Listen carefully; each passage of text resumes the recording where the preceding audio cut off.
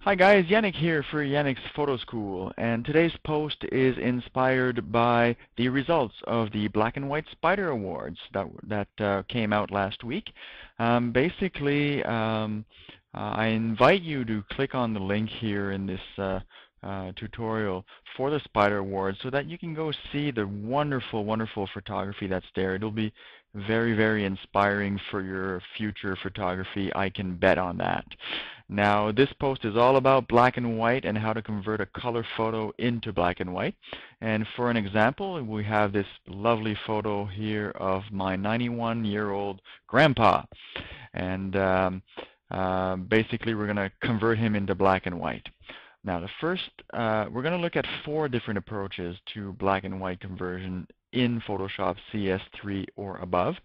The first one is Grayscale. The second one is desaturation.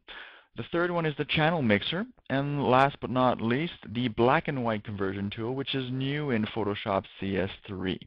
Now, if you have Photoshop CS2 and below, you won't have this last option. All right, the first one, Grayscale. I think most of you might know this one. It's pretty basic. You go into Image, Mode, and Grayscale. And there you go. You've just converted your image into black and white.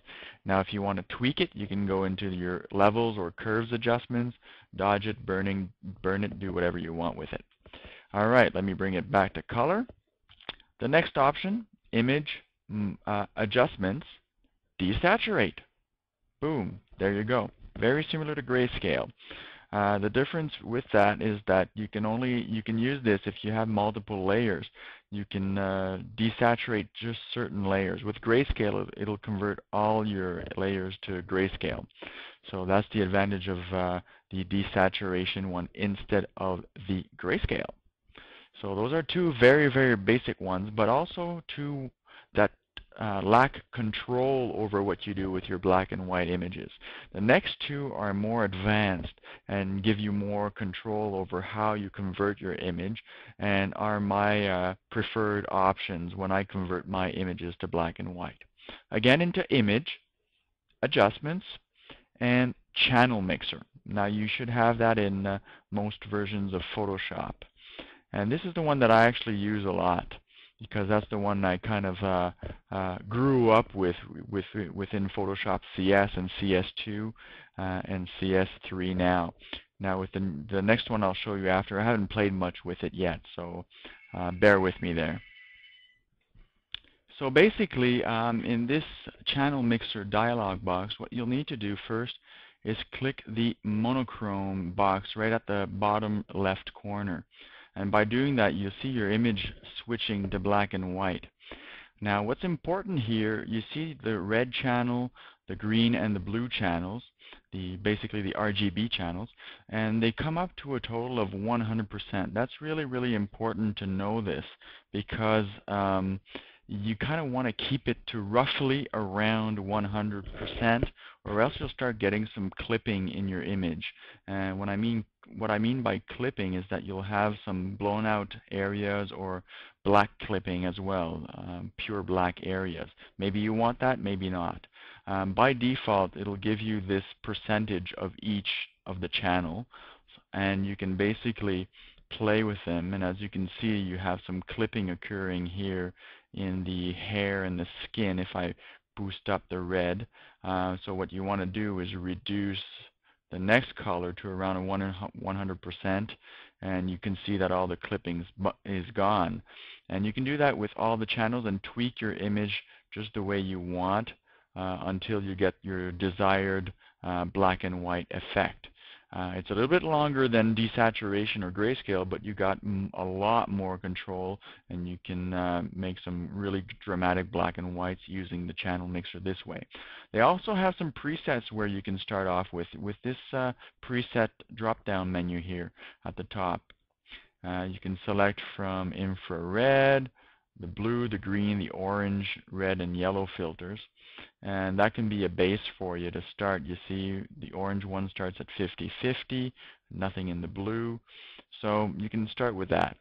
And that would be the channel mixer, which is my favorite one, which is the one I use most often. Let me just cancel that. Last but not least is the new one that's in CS3 called black and white. And you'll find it right here. Now the shortcut key for that is a bit long, so if you plan on using this one, you might want to redo your shortcut key. An Alt-Shift-Control-B, whew, you might as well just go into your menu. It'll be as fast. All right, clicking on that, of course, by default, it converts your image into black and white. And you have your channels right here. Now instead of RGB, we got your reds, yellows, greens, cyans, blues, and magenta. So you can really play with all those in different percentages. Of course, you got some presets here. High contrast blue filter, high contrast red, and that would be your base start. So you can choose a filter that's close to where you plan on going, and then tweaking it after that using the different color channels. Now for skin, you'll usually play with yellows and reds, since skin has those colors in them, and etc., etc. There is a tint option down here if you want to add a sepia tone or any other color tone, which is pretty neat. So you're kind of getting the one color type of image, and you can play with saturation on that as well. And that's a pretty cool feature in the black and white option, even though it's not black and white. And there you go. Those are the 4 color options in Photoshop CS3. In CS2 and below, you'll have 3 of those. And in CS3 and above, you'll have this lovely black and white feature.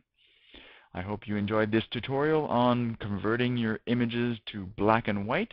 This is Yannick Chauvin signing out, and we'll talk to you soon. Bye-bye.